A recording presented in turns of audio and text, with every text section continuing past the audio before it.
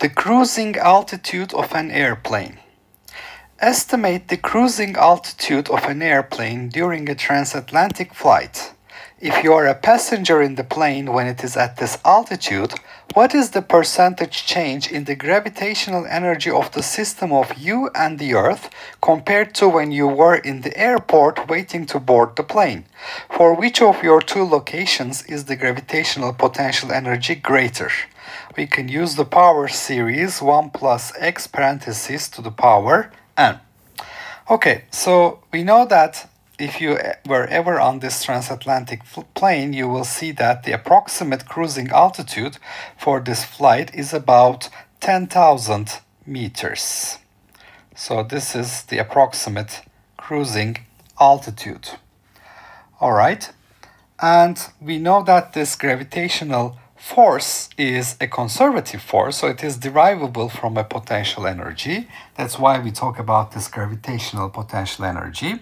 So if I write this, gravitational force is minus the gradient of a potential energy, which is depending on the radial distance r. So the gravitational force between the Earth and the person with mass capital M is g mass of the Earth m divided by the radial distance r squared. This is equal to minus du dr, and therefore we can calculate the potential energy delta U to be minus gravitational constant g mass of the Earth m integral from location r to infinity, which is our reference point, dr prime over r squared.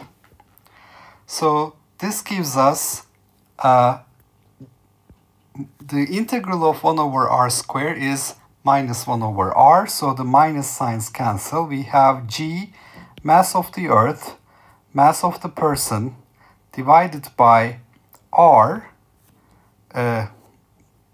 this is r prime, the dummy variable, which is evaluated between r prime equals r to infinity. At infinity this is 0, and at r it is g mass of the Earth m divided by r. So we know that the potential energy at r equals infinity is taken to be 0. That's our reference point, and potential energy as a function of r is minus gravitational constant mass of the Earth, mass of the person, divided by the radial distance between them. Now we're comparing the potential energy at the location r equals radius of the Earth plus h, which is our cruising altitude, to that of the potential energy at the surface of the Earth, that is at the airport, r equals re. So at r equals re plus h, we have minus g mass of the Earth, mass of the person, divided by re plus h, and then potential energy at the surface of the Earth, reciprocal, this is going to be minus re divided by g mass of the Earth, mass of the person. So these minus signs will cancel, gm products will cancel, and I will find that this is radius of the Earth times radius of the Earth plus h to the power minus 1. This can be written also as radius of the Earth times, I take this into the radius of the Earth parentheses, radius of the Earth to the power minus 1, 1 plus h divided by radius of the Earth to the power minus 1. So this product basically just gives me a 1 here. Now, I look at the radius of the Earth. The radius of the Earth is roughly 6,370 kilometers. The H value is roughly 10 kilometers, the cruising altitude. So I see that H is really much less than the radius of the Earth. So if you have a situation where 1 plus x parentheses to the power n is expressed when x is much less than 1, this is approximately, using the Taylor series expansion, 1 plus nx. This is the mathematical result we were basically suggested to use, the power series plus for 1 plus x to the power n. So the ratio becomes the potential energy at Re plus h to the potential energy at the surface of the Earth is approximately 1 minus h over radius of the Earth. Okay? And so we see that delta U, so let's take this a little bit upstairs here. So we see that delta U over U, the change in potential energy divided by the potential energy, will be 1 minus h divided by radius of the Earth times u, where u is the value at the surface of the Earth, is u Re plus h, minus u at the surface of the Earth, and this is divided by u to find the fractional change here. These u's will cancel, and we will see that this is 1 minus h over Re minus 1. So this is minus h divided by Re. All right? So we find that the percentage change in delta U divided by U on the radius of the Earth at the surface is minus h over Re multiplied by 100. So this will be the percentage change.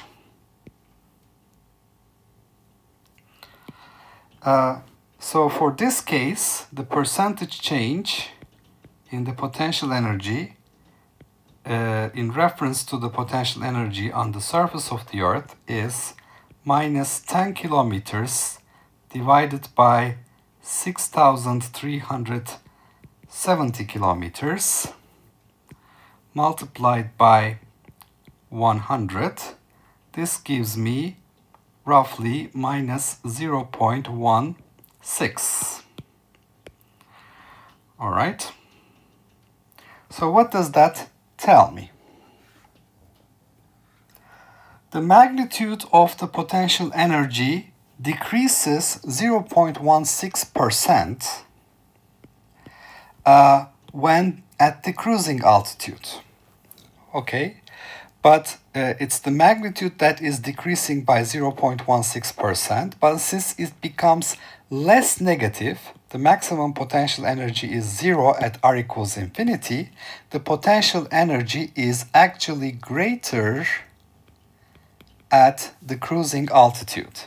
So remember that the maximum value of potential energy is 0, so if it decreases in magnitude by 0.16%, because it's a negative quantity, it's basically becoming more positive, so it's actually greater at the cruising altitude.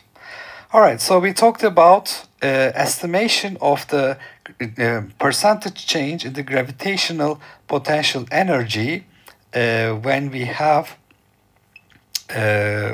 the two situations, cruising at an altitude of roughly 10 kilometers for a transatlantic flight as compared to the gravitational energy at the airport.